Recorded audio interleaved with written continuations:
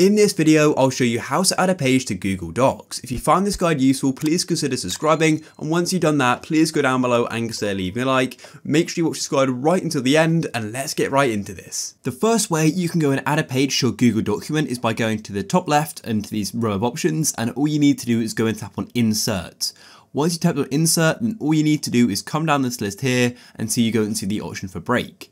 Then we've got a few different options here, but all you need to do is tap on page break like so, and just like that, it's now gone and created a new page, and I can now go and start typing. Now another way you can go and create a new page as well is literally by holding enter.